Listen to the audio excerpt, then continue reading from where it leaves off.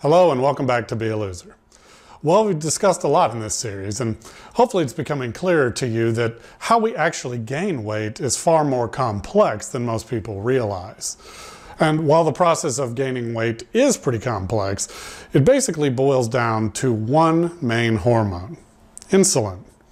Weight gain isn't a calorie imbalance. It's not an exercise or activity imbalance. It's not even a carb, protein, or fat imbalance. It's a hormonal imbalance. And yes, the hormone that's typically out of balance in most cases is insulin. But as we've touched upon in several other videos, it's not the only hormone that, if out of balance, can cause weight gain. And that hormone is cortisol. So take a deep breath, calm yourself, and let's learn what we can about how cortisol makes us fat.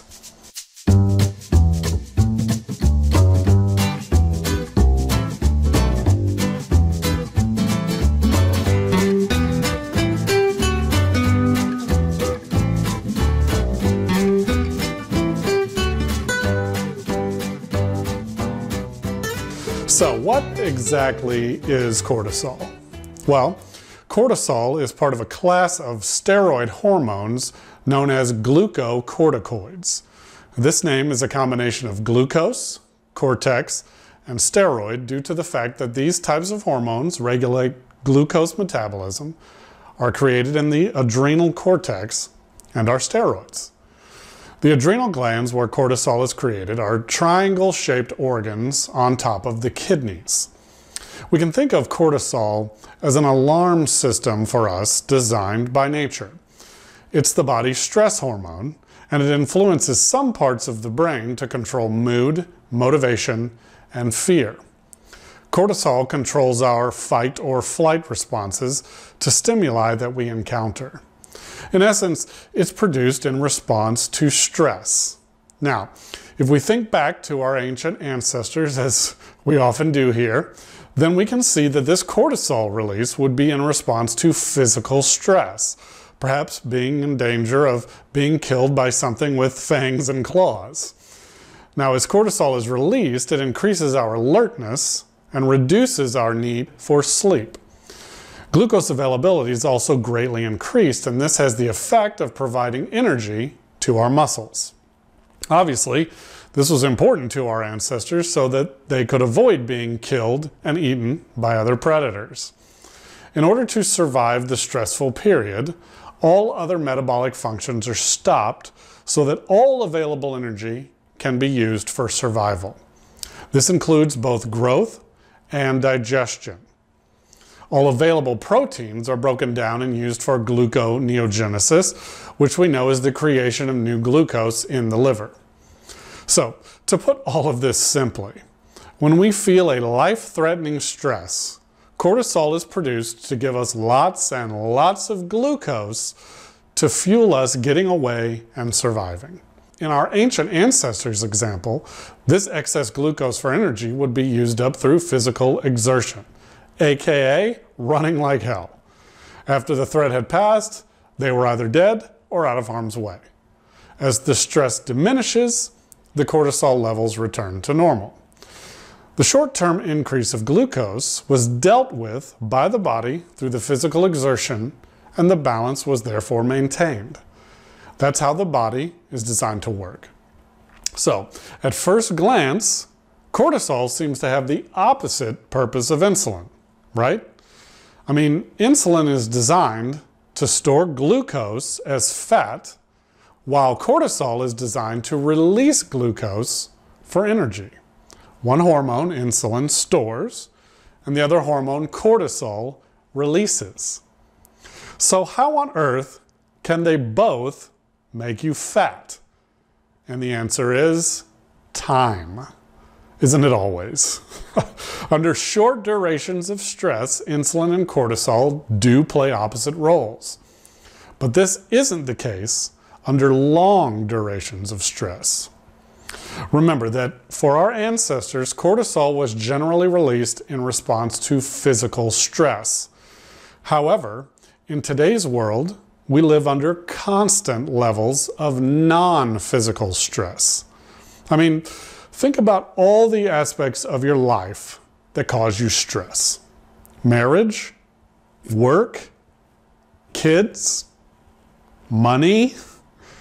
They're all around us all the time. And so, because we're chronically stressed, we have chronically high levels of cortisol. And because these stressors are not physical, there's no physical exertion to bring the cortisol and glucose levels back to a normal range. So, because the glucose levels are so high for so long, they can stimulate the release of insulin.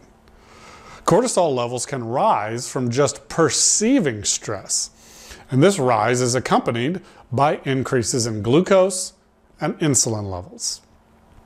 In studies where patients were given doses of synthetic cortisol, known as prednisone, insulin levels rose 36% over 5 days of dosing. Another study showed that prednisone use increased glucose levels by 6.5% and insulin levels by 20%.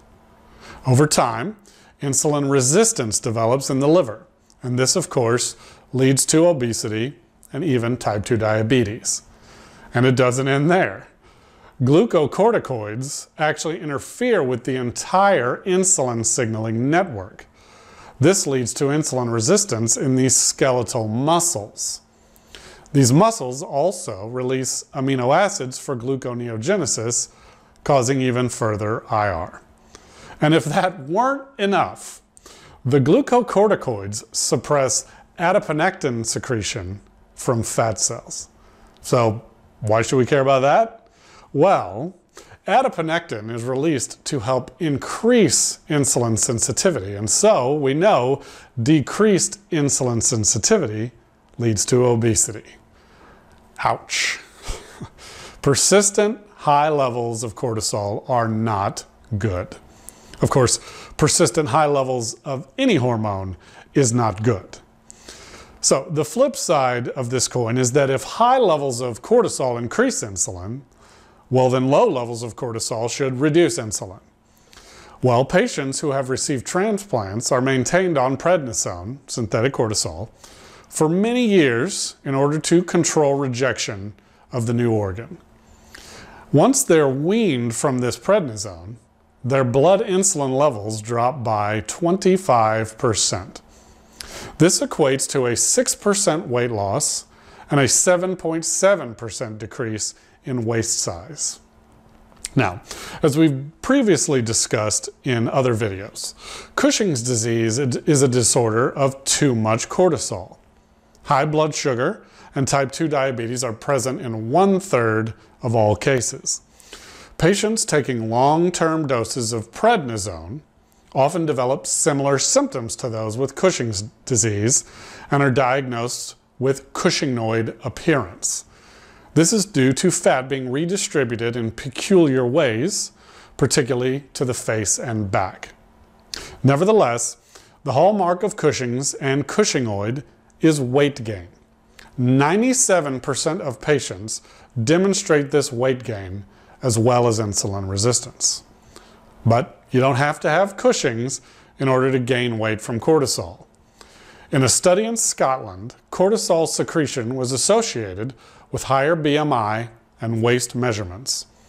The heavier people were, the higher their cortisol levels. And these elevated levels of cortisol tend to lead to fat deposits in the abdomen, which results in an increased waist size. As we already know, abdominal fat is actually more dangerous for health than generalized fat, meaning equal fat distribution around the body. That's right, guys. A beer belly is very unhealthy.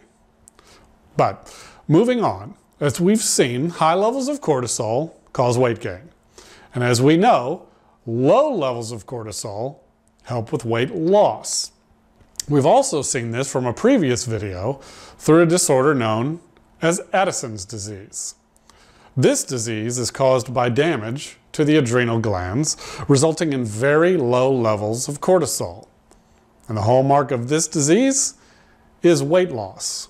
Again, 97% of patients exhibit weight loss.